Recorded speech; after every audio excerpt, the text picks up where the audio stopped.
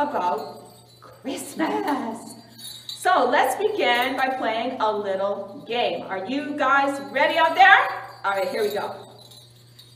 One of the words that's a clue to what our story is about today is great, okay? Or the greatest, but great is the word. I'm going to play a game now. Let's go. I got some pictures I'm going to show you, and I want you to tell me if you think the person that I'm showing you is great or not. Are you ready? So who do you think this is? Do you know who this is? This is Queen Elizabeth, the Queen of England. So my question is she great? Well, she might be a nice lady. Is she great? I'm not really sure. She's certainly famous, right? How about this picture? Who is this man? Do you know? He is the Prime Minister of Canada, Justin Trudeau. Is he great? Well, I don't know. What about this guy? Do you know who he is? Mickey Mouse. He's not even a real person. Is he great? Well, he's famous. And you all must know who this is. SpongeBob. Is he great? Well, he's not a real person either, and he might be fun, but I'm not sure if he's great. Today, we're going to learn about somebody who is really great, and you might have a clue as to what that is. Well, we have another clue for you. What's today's lesson all about? So remember the word great and the word impossible. Impossible. What's impossible? Something that cannot be done. And I am losing my Christmas tree. There we go. All right. So I'm going to read out some things, and you're going to tell me whether you think it's impossible or not. Are you ready? Okay. Is it possible to sneeze with your eyes open? I'm not sure. I never tried it. What about this one? Do you all know what bubble wrap is? Bubble wrap is that plastic stuff that you cover things and when you ship it out in a big box or a parcel, and it's got all these little bubbles on it. Is it possible to see bubble wrap and not want to pop the bubble? All right, the next one is it possible to lick your own elbow? Now let's try it.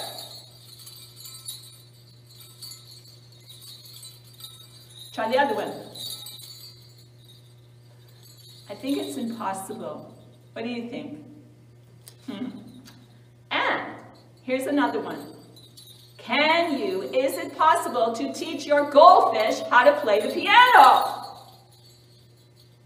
Well, goldfish have to be in water, right? And goldfish don't have hands, so that's probably impossible. Well, we're going to find out some impossible things that just happen to be made possible. So the words, these are our clues, the word impossible and the word great. All right, so let's go to today's lesson. I'll be right back. So here we are for lesson number 1. Are you ready? Well, let me ask you, have you ever been surprised? Do you like surprises? What if somebody gave you a surprise birthday party? How would you feel? Would you be excited? Probably. But what about if you're wakened in the night by a loud crashing sound? What would you feel then? Afraid? Yeah. Sometimes surprises can be scary and sometimes they can be exciting, but sometimes surprises can be both. They can be kind of scary but exciting at the same time. And that's a little bit about what our lesson is about today. A girl, an ordinary girl, a young girl from an ordinary town, a town called Nazareth. And something surprising happened to her. Her name is Mary. And her story is taken from the Gospel of Luke. That's the 3rd book of the New Testament, chapter 1, verses 26 to 56. So, let's go to our story. Let's meet Mary, and here she is. Oh Lord, you're so awesome. I just thank you for your many blessings and Greetings, you who are highly favored. The Lord is with you. oh, yikes, who are you? Who Don't are be you? afraid, Mary. I'm an angel. My name is Gabriel. God is really happy with you. You will have a baby boy and give him the name Jesus. He will be great and will be called the Son of the Most High, and he will rule over his people forever. Oh, an angel's talking to me. I must have had too much pizza last night. No, this is real. How can this be, angel? I'm not married. Shouldn't I be married to have a baby? Mary, God's Spirit will come to you, and the power of the Most High God will cover you, and your son will be the Son of God. Your relative Elizabeth is having a baby too in her old age. No one thought that would happen, but you can see God does impossible things. I am your servant, Lord. Let it be done to me according to what you have said. Oh, I'm having a baby. Oh my goodness. This is amazing. How can this is like, I can't believe this. Oh, and Elizabeth, she's having a baby too. Oh my goodness. I must go to her now. Yes, that's what I'll do. Oh Lord. Oh. So did you see the surprising thing that happened to Mary?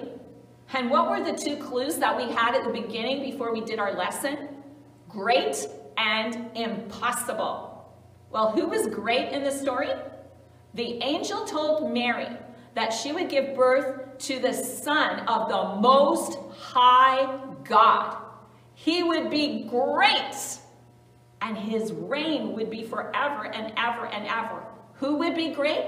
The Son of God. Mary's baby would be called Jesus, and he was not just going to be any old baby. He was going to be the Son of God. And this was impossible because Mary had never known a man. And so Mary was going to give birth supernaturally through the Holy Spirit. That was impossible, but it became possible because God intervened. And what about her relative Elizabeth? Elizabeth was well past being able to have a baby. But God made it possible for her relative Elizabeth to be expecting a baby in her old age. The impossible became possible. Wow, imagine that. God come in the flesh as a baby. Wow, how amazing is that? And that brings us to our memory verse for today. A memory verse is found in Luke chapter 1, verse 32, and it's the first part of the verse. And it says, "He will be great and will be called the Son of the Most High." Luke 1, 32a. And our faith fact today is, believe that Jesus is God's Son. See, Mary did something that maybe we might not have done. When the angel told Mary that she was going to give birth to a baby and he would be the Son of God, she could have said, "That's not possible. That's crazy. That can't be." But no, Mary did something that we need to do when we're confronted with the Word of God and it sounds impossible. Mary believed. Mary believed God. She believed that what the angel told her was from God and that it would happen. And she was willing to do whatever God says. And we need to believe what the Word of God tells us, because God said it, we need to believe it. And the most important thing that we can believe is that Jesus is God's Son. Believe who he is, because it will lead us to salvation. He came as a baby to die on the cross to save us from our sin. And so, our faith fact is, believe that Jesus is God's Son. Okay, so let's pray and let's ask God to help us to believe him and help us to believe that the impossible can be possible. All right, let's pray. Father, we thank you that you came, that you sent your only Son to come to die on the cross for us. And we choose to believe that you came to save us, and that is the greatest news that we could ever hear. So thank you, Lord, for sending Jesus to us. And thank you, Lord, that we can choose to believe. And when we do, Lord, impossible things happen. We give you thanks and praise. In Jesus' name, everybody said, amen. All right, I got something else to show you before we go, so stay tuned. Okay, so we're back. Wasn't that an awesome lesson that we had today about Mary and the impossible thing that God did, not only for Mary, but also for Elizabeth. And I'm going to show you something about impossibilities. Are you ready? Okay. I have a bottle here and a balloon. What I'm going to try to do is blow this balloon up inside the bottle. Can it be done? Is it possible? Let's try it.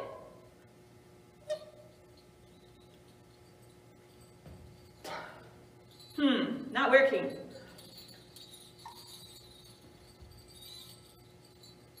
Oh, I think this might be impossible.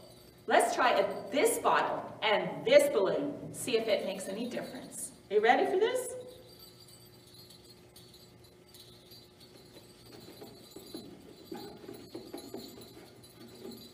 All right, here we go.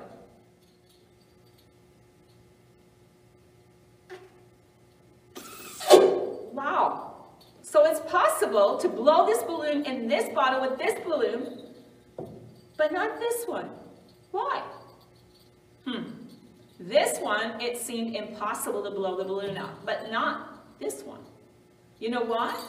Because this bottle has no hole in it. No air can get inside the bottle. But with this one, there is a hole in it. And so air can come in, making it possible for us to blow out the balloon. Some things are possible with different circumstances and situations. But with God, the impossible is made possible. It's not science, it's not circumstance, it's God. And God intervened in the situation with Mary and with Elizabeth. And he can do impossible things in my life and your life. Christmas is a world of impossibilities becoming possible with God. Jesus was born, and we are thankful that he was. I'm going to see you next time for lesson number 2 in our Christmas theme. So bye for now, and Merry Christmas!